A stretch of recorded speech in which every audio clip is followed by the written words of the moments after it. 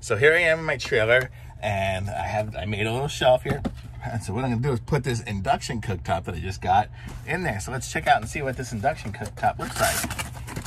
So we'll open it up here and dump it out on my bed. Looks like here.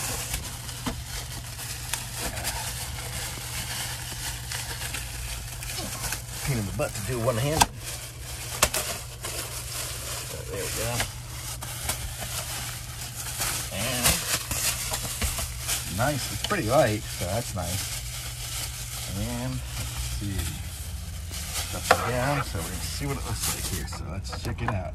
And that's it. So that's what it looks like. A nice little induction cooktop. It's got a little touch pad here to increase the intensity of it.